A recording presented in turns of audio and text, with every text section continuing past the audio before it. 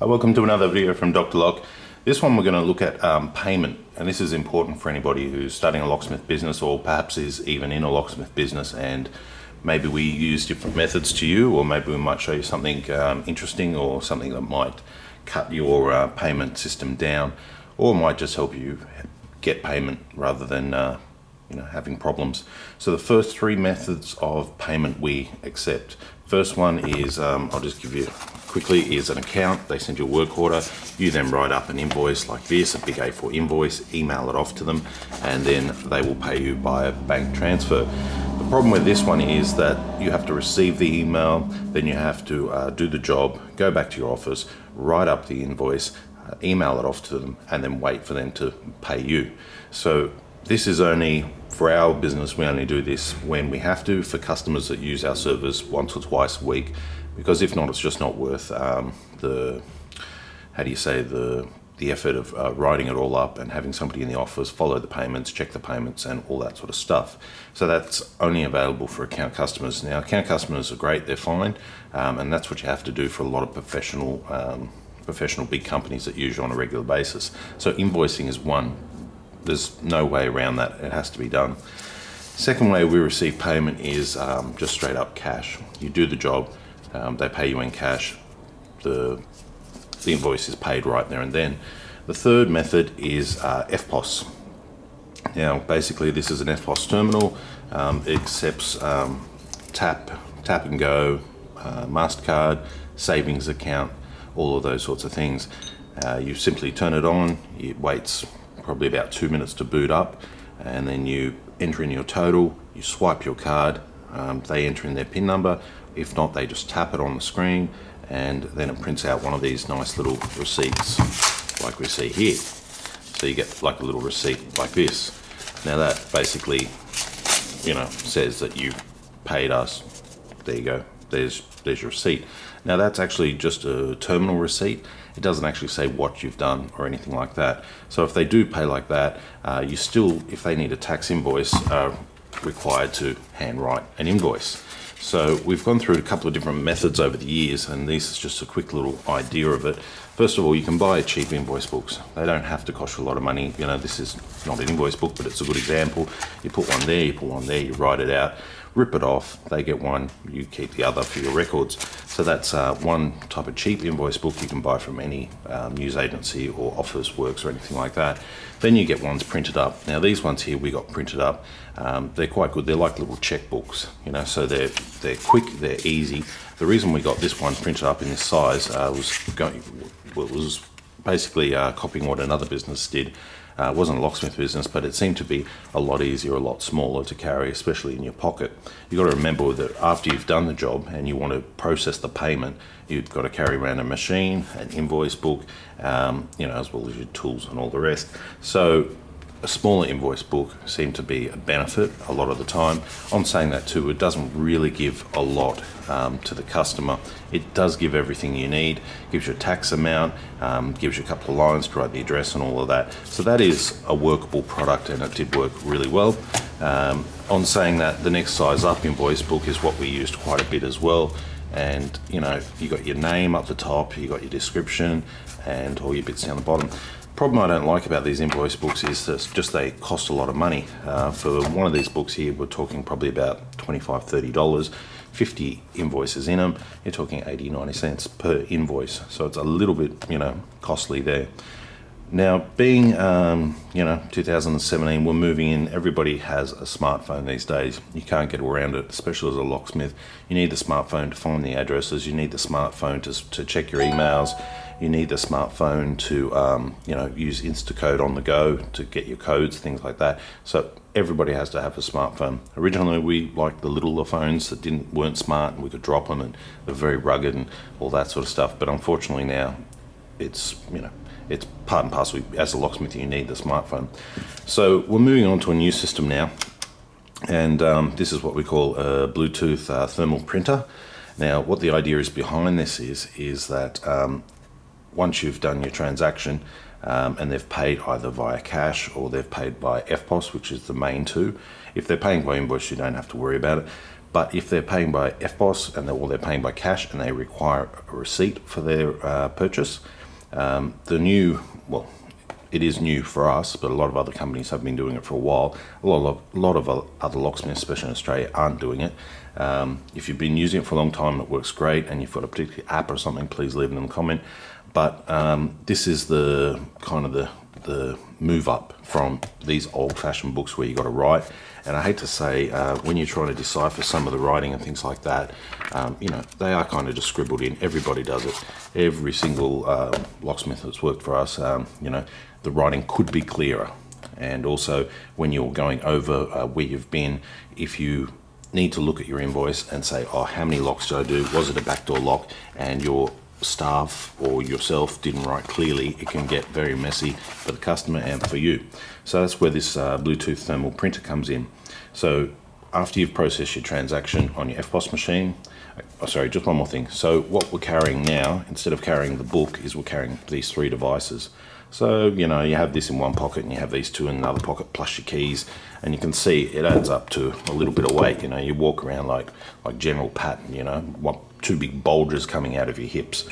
But on saying that, it is a lot easier to have a thermal printer and print you out a receipt of this paper here. So the idea is that basically you give the customer one to say the money's been taken from the machine, and then you give them another one to actually say this is what was done, where it was done. And I'll quickly run through and give you a demonstration on how it's done. So assuming that we've done the payment process and that's all done, we simply just hold this down. It'll give a little beep. Okay, then we open up our smartphone here. I don't know why the screen's so low there. Sorry, I'll just turn the screen up. For some reason my screen has gone down way too low and you're not going to be able to see it, so just bear with me a moment. Display, brightness, okay, there we go, full brightness. Okay, so we need to go to our apps now. Apps. Now this app here I'm using, I've tested a few of them and I found this one to be usable. So there are other apps, and if you've got a better app and it's at a good price and it doesn't cost you anything or anything, please leave it in the description or the comments down below. This one here, Cash Sale POS, there's the logo right there. So you simply just click on that. From there you can create all your items, what you like. Here I've got service call, I've got change locks, but I haven't filled them up as of yet. This is a new system for us too. So the idea behind it is you turn your Bluetooth printer on, you select your service call, and then we'll go to make keys. We'll make keys for a transponder, giving you the total on the side. We'll move to this pay button right here.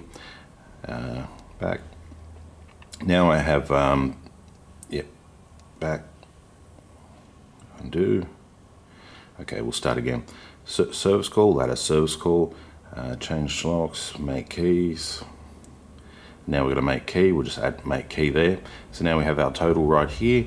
We push this little pay button. Now it's going to ask us, how do you want to pay? This is very important because it writes it all on the invoice, so it keeps a great track record. We've got FPOS or cash. If you put in cash, if they give you $200 and you get $20 change, it'll actually tell you on the screen, so there's less errors right there.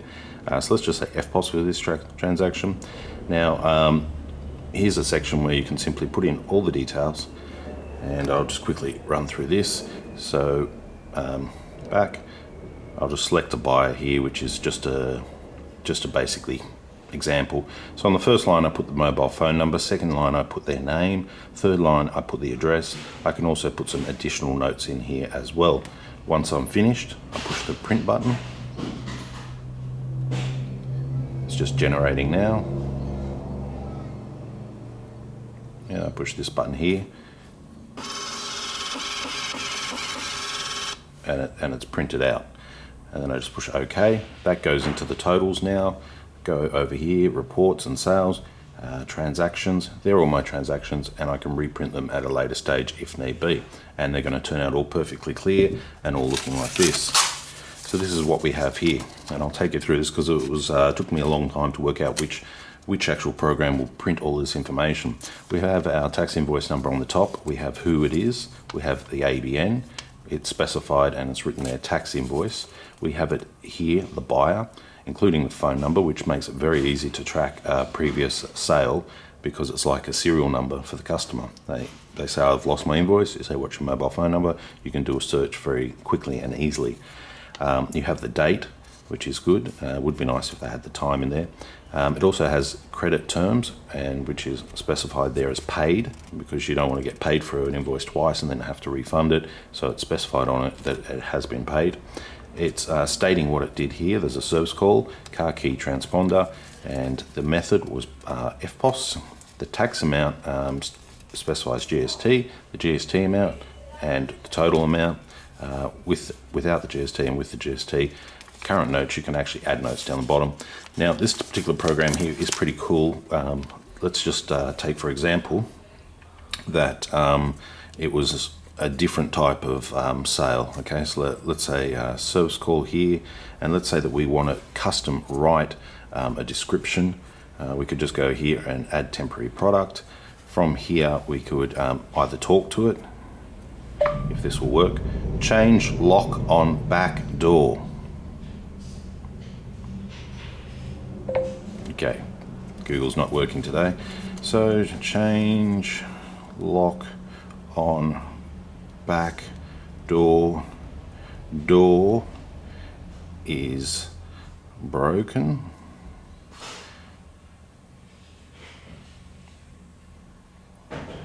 Okay, so it won't let us put in much more than a line there, but we can put it in later on anyway. Let's put that in as $40. Select our tax. So if you don't want to add tax, but most of the time you do want with tax, you just select done there. Then we go to the pay, and this is where we'll put in FPOS there. Invoice now, we're going to select our, we're going to select our customer. We're just going to select a test one here. Now here's where we can put notes down the bottom.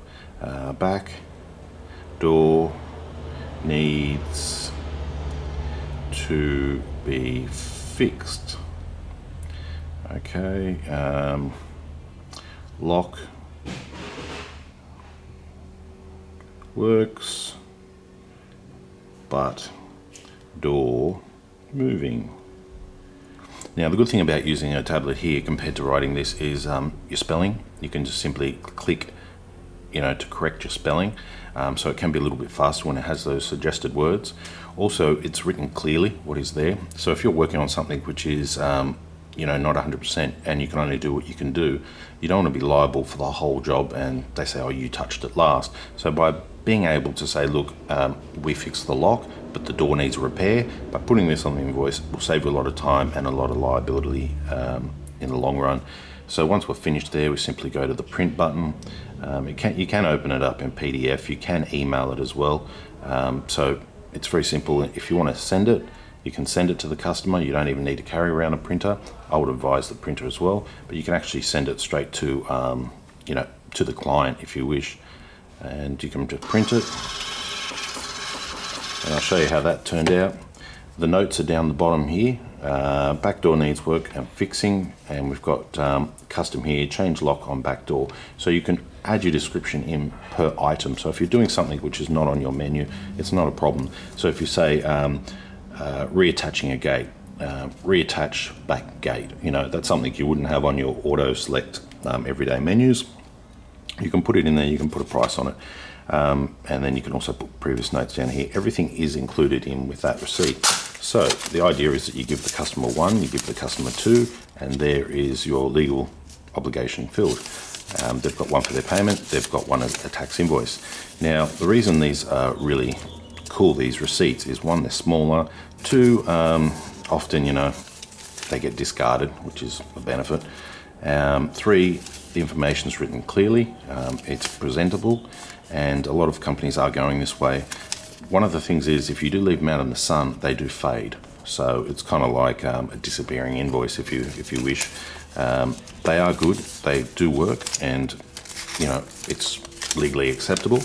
And it's a little bit better than having a handwritten or scribbled up type of invoice. It's a bit hard to read or a bit messy. So it's a better system. So if you're looking at which system to choose, it's completely up to you. We're just showing you a bit of new technology here and the size of it.